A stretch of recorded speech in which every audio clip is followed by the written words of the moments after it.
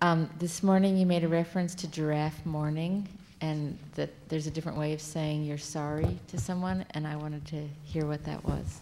Okay, let's real quick look at what I mean by giraffe mourning. Think of something you did that you wished you hadn't done. And identify, recall as best you can how you talked to yourself when you said it, or did it, whatever you did. So, what did you do that you wished you hadn't done after you had done it? And give me a sample of what you said to yourself when you did it. You have one in mind?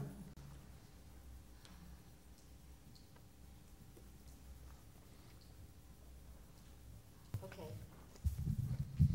That I was feeling defensive and I criticized someone. So, what you did is you said some things to another person that you wished you hadn't done. Right. Okay, and what did you say to yourself when you did that? Well, usually in the moment I feel, defensive of myself. No, I want to concretely know, for this exercise, I need to know concretely what you say to yourself when you behave in a way you don't like. This is very important to answer your question about giraffe mourning.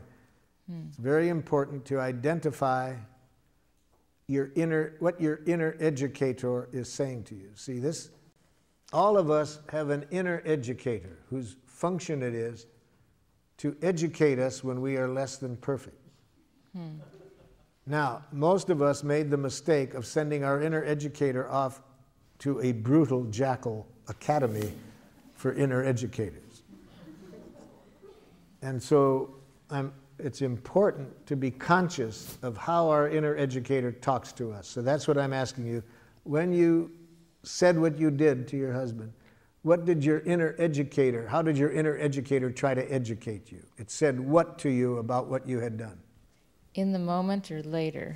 Either one. Well, the point when I start to feel regret or sorry is later. At any point, what did you say to yourself about what you had done? Okay. I said, I'm a bad person. Now that's enough, you see. See, your inner educator tries to educate you through penitence, through making you hate yourself for what you've done. It uses language that implies there's such a thing as a bad person. All right. Now, if you apologize out of that energy, that's jackal.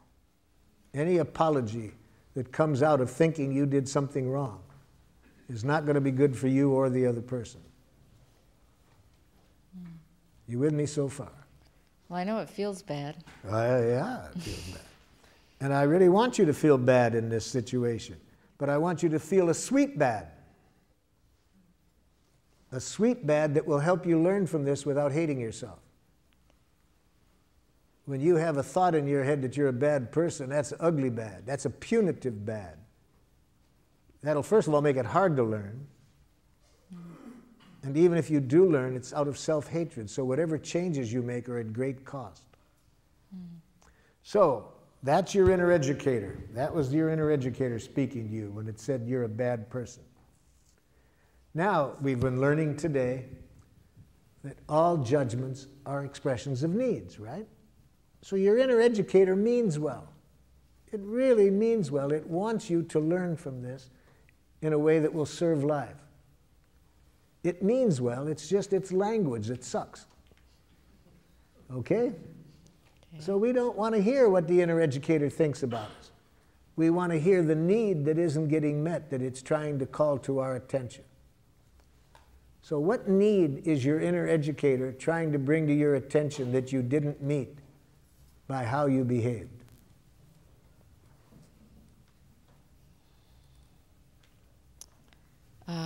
A need to be in relationship with the other person.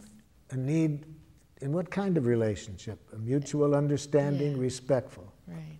So it didn't meet your need for respecting and understanding the other person. Yeah. And how do you feel when that need isn't met?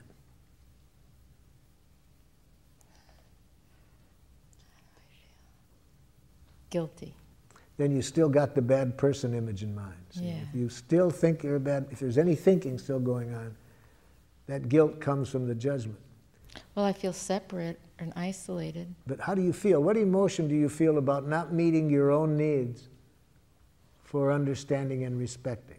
See, the guilt comes from that image of bad person, but what feeling comes from not meeting your need to respond to this person with respect and understanding?